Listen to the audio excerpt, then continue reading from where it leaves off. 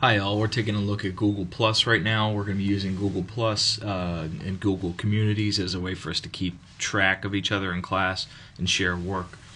So basically the easiest way to get this done is you have to go in and create an account for Google Plus. I already talked about that in the overview on the Wikispace, but basically if you go in and go to plus.google.com, so I'm going to get rid of all this other stuff here.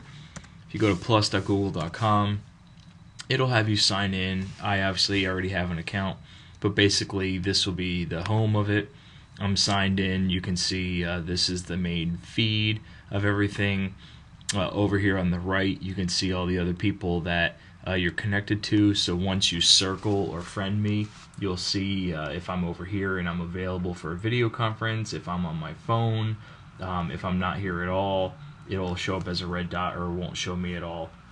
So obviously you can see Paris Hilton dressing up. So I can see my profile view. This is a lot of stuff that I've shared. You can see my friends and people that I follow. So this is basic stuff that I share. We're going to be using a couple different things. One, we'll be using communities as a way for us to talk and chat with each other. So I'm going to set up a community, and once you create an account and circle me, I'll invite you to the community. We're also going to be using Google Hangouts. Or actually, I'm going to suggest that you use Google Hangouts as a way to communicate and collaborate with your colleagues. I'll talk about that more in class.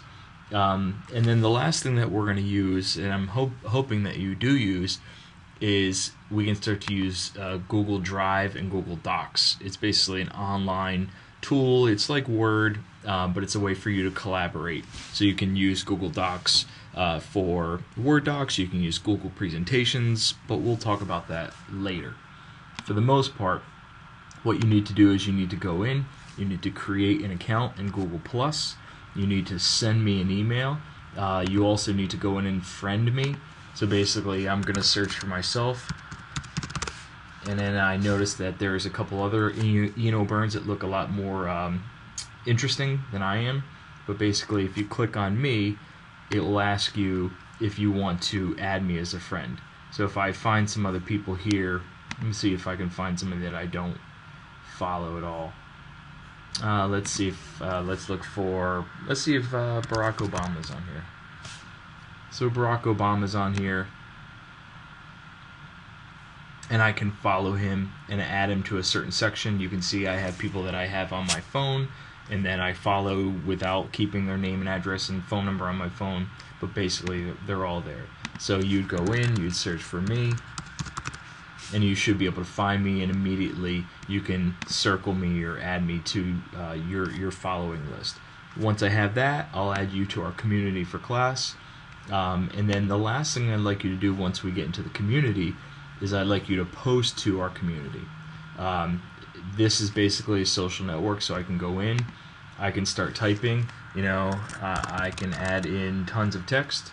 If my typewriter, this is not a typewriter, this is a computer, tons of text. So I can type a lot, I can add in images, I can add in video, I can add links, but basically this is a way for you to post, trying to make it as easy as possible for us to post and share the post with other people in class. We'll explain all of this later and in subsequent videos.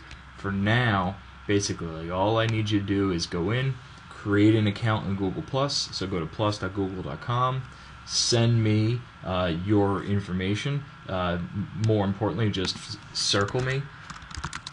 And then once you circle me, I'll create the community for class and I'll invite you. And that is Google Plus. We'll be using it to socialize, communicate, reflect on learning in class. We're going to use it as our classroom environment.